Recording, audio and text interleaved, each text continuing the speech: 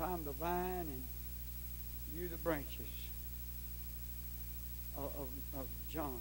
But this scripture here has that helped me so many times. But I'm going to start at verse 1, 15 John. You know, we're coming at a time now that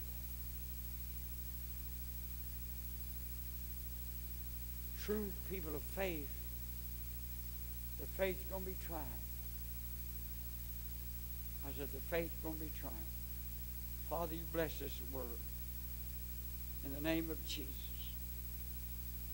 Lord, they're passing so many laws, it's just a matter of time that you can't buy and sell without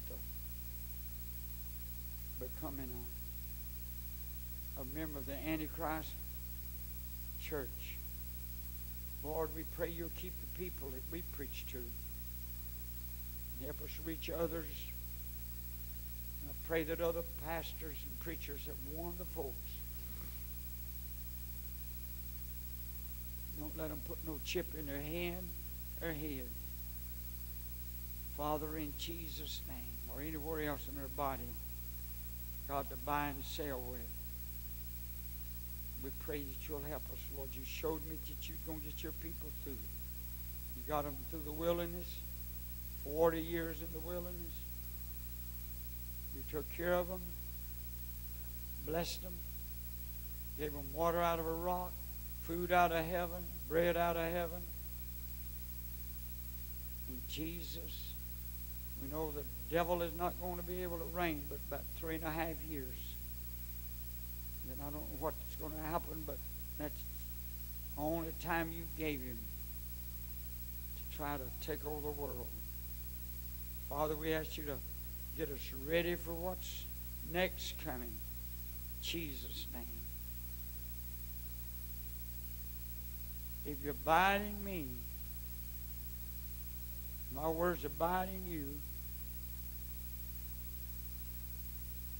you shall ask what you will, and it be done unto you. That's what I want to talk about. This is God showed me a long time ago when he first gave me this scripture. And I started seeing this scripture work in my life. And you probably heard it on CDs or tapes or something, maybe in person, how the motors was fixed in trucks, flat tires was pumped up and drove into town 10 miles with a hole in it. You just drove a stick in it and a tar pumped up. I put a gallon of water in a car and drove to town to a filling station to get gas. All these was true sayings out of my heart and experiences that I had. And this scripture right here was those scriptures. And I'd hold them down before the Lord. I've got down on my knees and read the scripture to God. And I said, God, I'm in a mess here. Thank you, Jesus. Lord, delivered out of the hands of the communists twice. From my life saved. I tell you, God is still the God that unlocked the jail door for Peter. And they was going to kill him the next day. And Peter walked out of jail. He didn't come through the bars either. The Bible said the jail door was open. Nobody didn't use no dynamite and blow the back of the jail out. He believed God. This is after the crucifixion. 10 or 12 years or more after the crucifixion. And Jesus was crucified and resurrected and rose from the dead.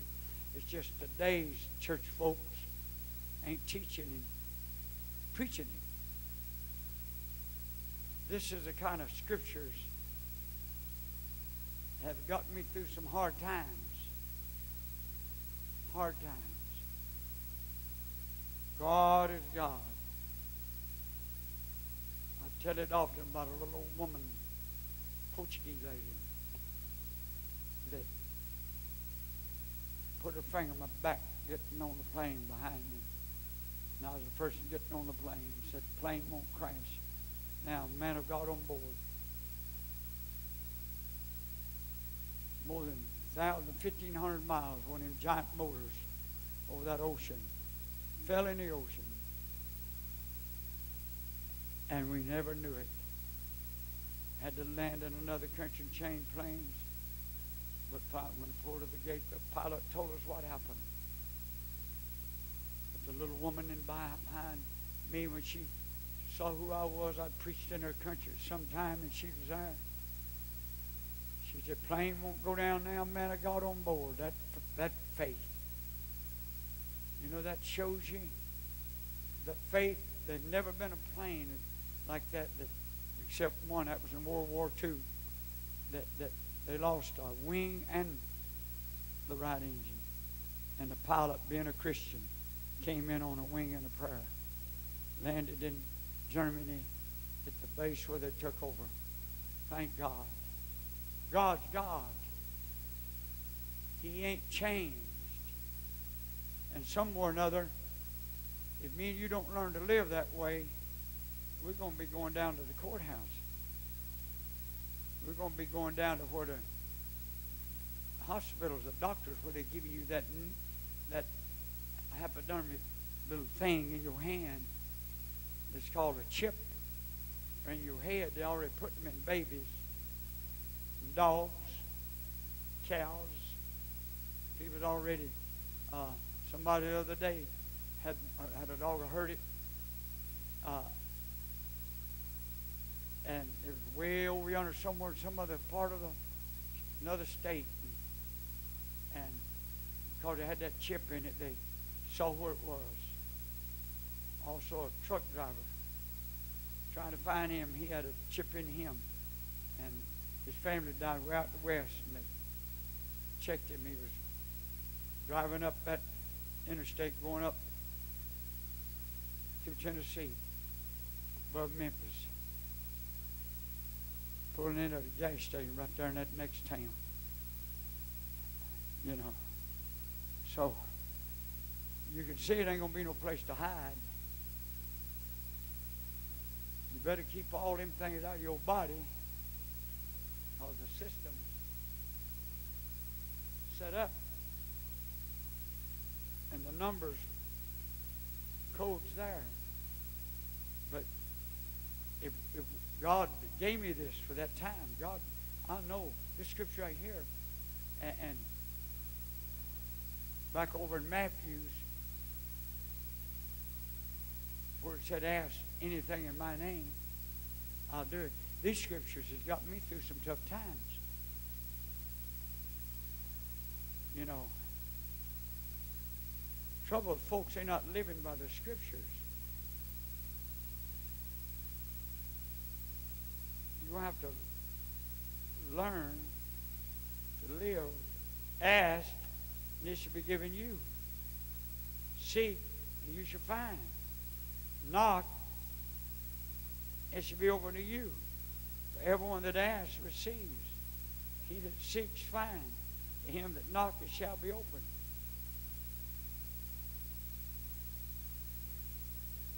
These are scriptures that me and you as Christians need to be learning to live by.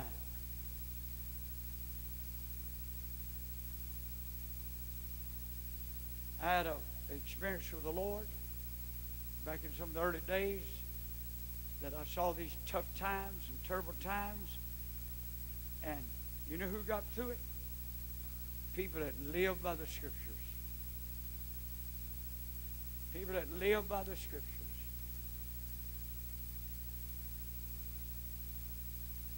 I do my best to live by the scriptures.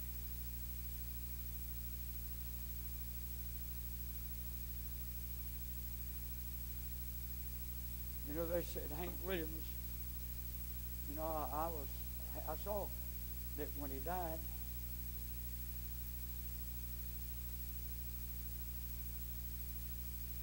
I told the people, I was in South Carolina, that he's going to die, and saw him going up that, right out of Nashville, going up across eastern Tennessee, and saw him, they found him dead up there.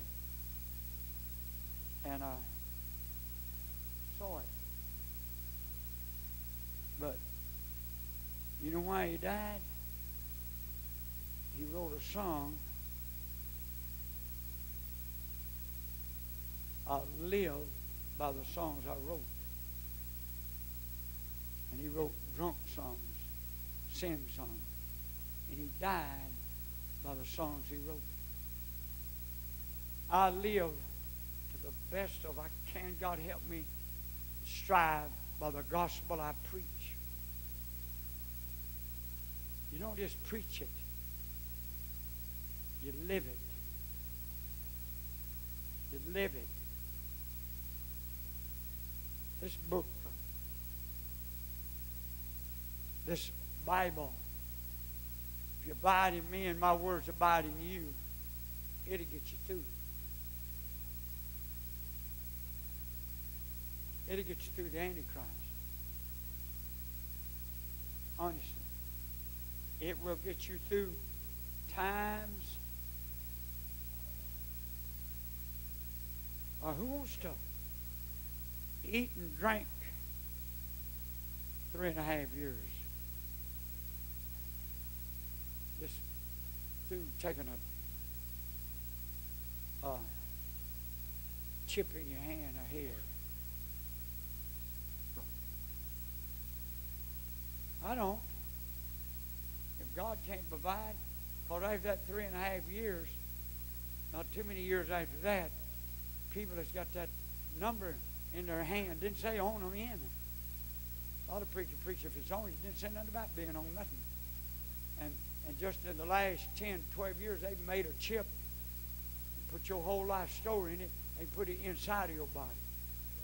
They're already putting chips in cows and hogs and sheep, and people can't steal them no more. They know where they're at. Know where they're at. And I'll tell you that the government's going to know where you are. But God, if you're true to Him, He's going to take care of it. If you'll live for Him and keep living for Him, don't lose your cool. Don't kick out. You know, some folks, when pressure comes, they bail out.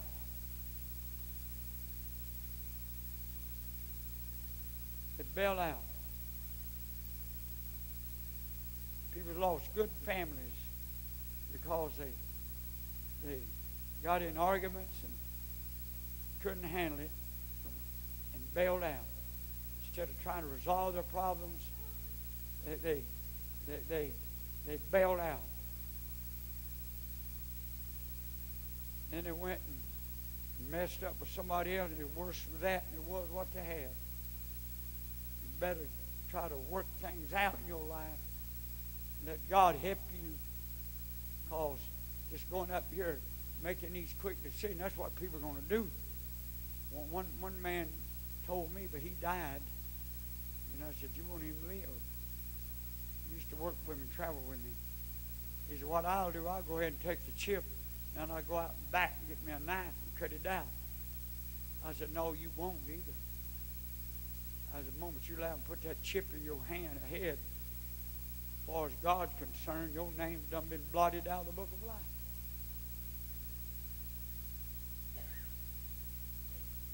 God said, he that overcomes the beast, and he that overcomes these Antichrist times, I what? Look where it's at. He didn't write that over in the gospel. He wrote that over where all this stuff is coming on us. We're going through these times of this 7 years or 3.5 years, what it is. That's when he wrote that. That he that overcomes, who? the beast, he that overcome the false Christ, I will not blot his name out of the book of life.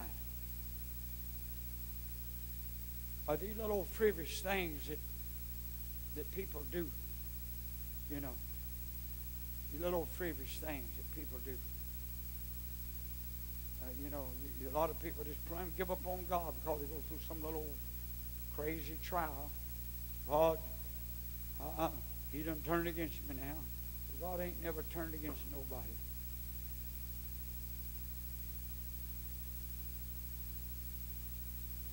You know, somebody asked Jesus, might have been Peter, said, Lord, if a man sins, how many times will you forgive him? 7 times?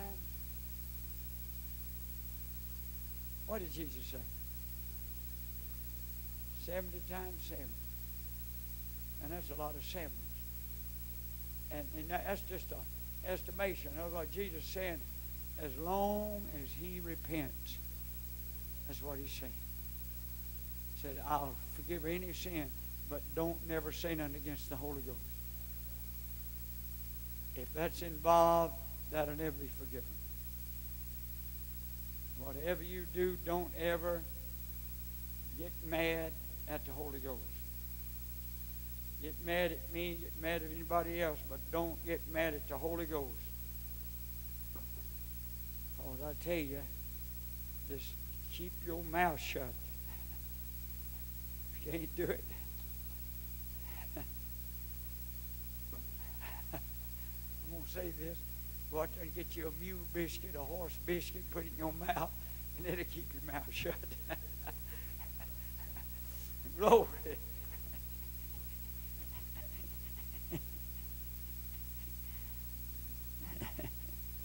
How you like that one? Glory. Better that than to mess up, ain't it? I mean, no, it's better to stick a rock in your mouth. Oh, what did he say about it? Well, he said you put a bridle in a horse's mouth to what? To control him. He's telling me and you to learn how to control our mouths, because at some point, you know, we're going to go through something. One of these days, you know, this going ahead and giving people a peace of mind and all kind of bad languages with it, you allow us to get in there pretty close to crossing over that line. Saying it's your word, putting God in it. You know, when people start putting God in it, putting that D on behind it, you know, God just might do it. That's dangerous to ask God to do that to you. And that's what you're saying every time you say that word. You're telling God to totally damn your soul. And that's what you don't need to do. But if you abide in him, we're coming up to a time that we are actually going to live. With this right here. He said, I'm the vine. You're not on your own. I'm not on my own.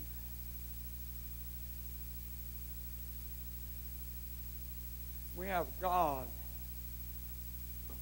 backing us all the way. I said, we have God backing us all the way. I've told people, you'll highway do right. God will help you. If you'll strive to do right. You know, it ain't always this, you know, when I pray, I like to really pray like I'm on fire preaching.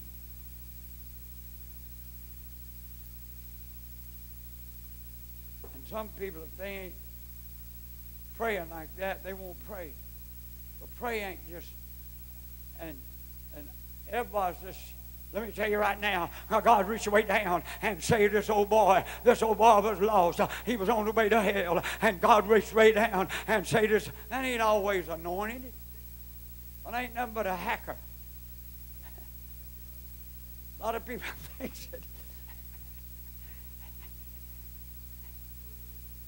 ain't nothing but a hacker. While these people get out here and do these movies and make all kind of movies. Some of them even supposed to be religious movies, and they'll get up there and do that. And that guy, he probably slept with somebody else, one of the movie star filmers that night. And he's making that movie the next day, and he's out there pretending he's a hacking like a preacher.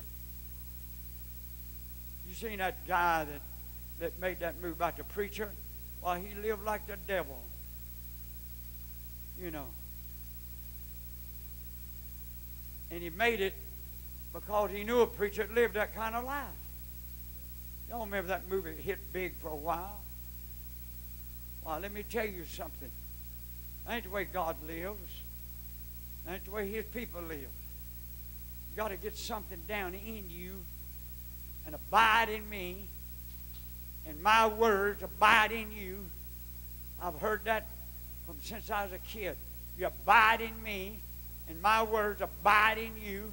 You shall ask what you will, and God will help you through. I don't care how you look at your situation.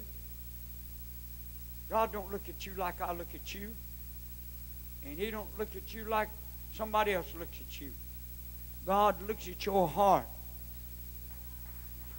God looks at your heart. Your heart is what God looks at. I don't say God don't keep up with the rest of it, but God sees your intentions. He sees your emotions. You know, He sees how that people push you and push you and push you and pressure you and pressure you. You know, He takes everything. I'm the vine. My Father's a husbandman. Every branch in me that bears not fruit, He taketh away. Every branch that bears fruit, He purges it, prunes it, cleans it, trims it, digs about it.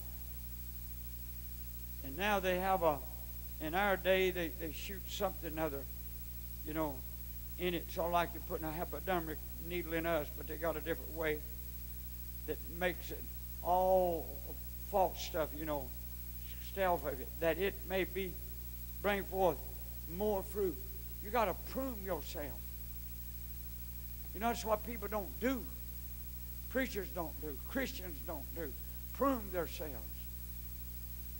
You know, you got to dig about it. You remember the parable Jesus gave? It didn't bear no fruit, didn't bear no fruit, didn't bear no fruit.